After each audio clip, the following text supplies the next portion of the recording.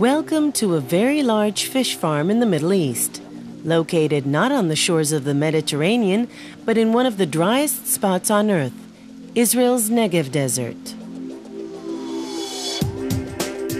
Deep below this crusty land lies a hidden treasure, warm, unpolluted saline water available all year long. This natural resource sparked the interest of Dr. Samuel Applebaum, who heads the Benjis Center for Desert Aquaculture at the Jacob Blaustein Institute for Desert Research. Here in his lab at Ben-Gurion University in Sde Boker, he experimented with growing different fish species in these brackish waters.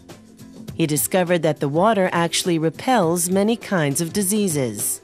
They grow much faster than in any other place because of the salinity of the water and specifically because of the heat of the water, which we get gratis. No money invested for the heating of the water. A technology was also developed whereby one type of fish is nourished off the waste of another kind. The species with different feeding habits are grown in the same saline waters, allowing for highly dense populations.